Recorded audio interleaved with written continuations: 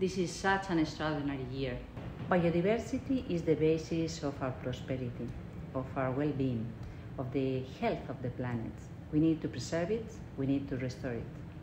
Some months ahead of the UN COP15 for biodiversity, Spain remains committed to the goal of reversing the loss of biodiversity and restoring up to 30% of the biodiversity, protecting with specific figures, so to ensure that this can be the refuges, this can be the places where we can still recover the biodiversity. We need to mainstream biodiversity protection across all sectors. We need to preserve biodiversity both in land and in the ocean.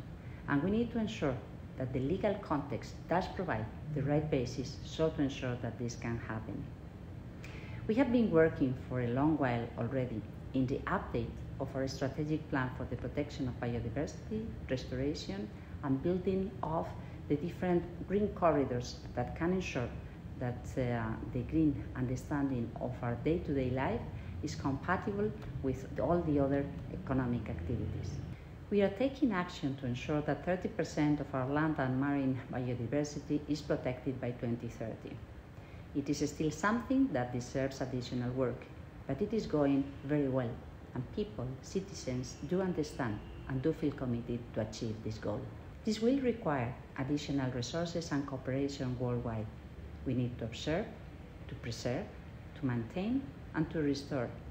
And this demands an additional effort coming from science, but also from policymakers and local communities.